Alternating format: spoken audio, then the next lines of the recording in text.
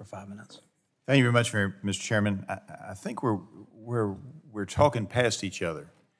Is when we talk about climate change as the #1 problem in the world and it's going to bring instability to the planet, it's like we can't use fossil fuels to affect a positive result on climate change.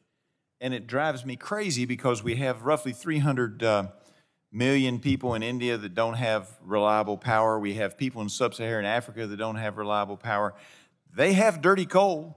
They have coal they can mine. The Chinese are not only building plants, as Mr. Pfluger pointed out, in their own country, they're building them in sub-Saharan Africa to help those people. They're garnering goodwill all over the world using antiquated technology when we in this country not only have better technology, we're constantly working on better technology. Recently, I went to visit with some folks who are associated or part of Consol Energy. It was exciting because the methane leaking out of existing coal mines and abandoned coal mines can be captured by this new technology they have.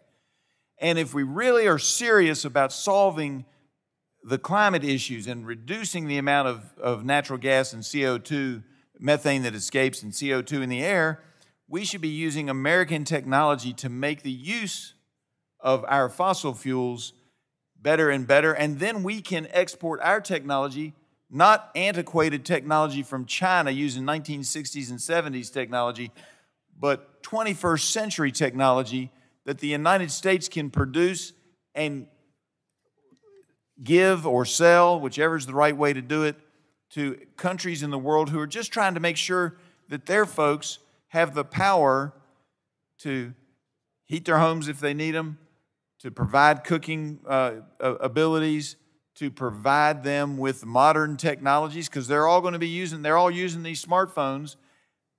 We need to be providing that instead of it being provided by antiquated technology by the Chinese. And so it's not that we don't agree that we need to be looking at how we reduce greenhouse gases. It's that we ought not throw out the baby with the bathwater and say we can't use fossil fuels, that we can only use renewables. We need to be using all of the above. Where it's appropriate to use solar and wind, whether it be here or in the third world or somewhere else, that's fine. But where it's appropriate to use ways to clean up the dirty coal they already have, we have that technology available too. We're already selling some of that to India to try to help them with steel production.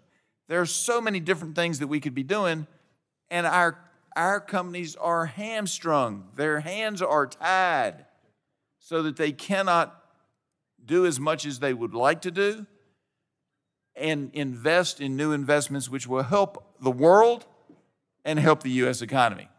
I appreciate your time, Mr. Chairman, and I will yield to somebody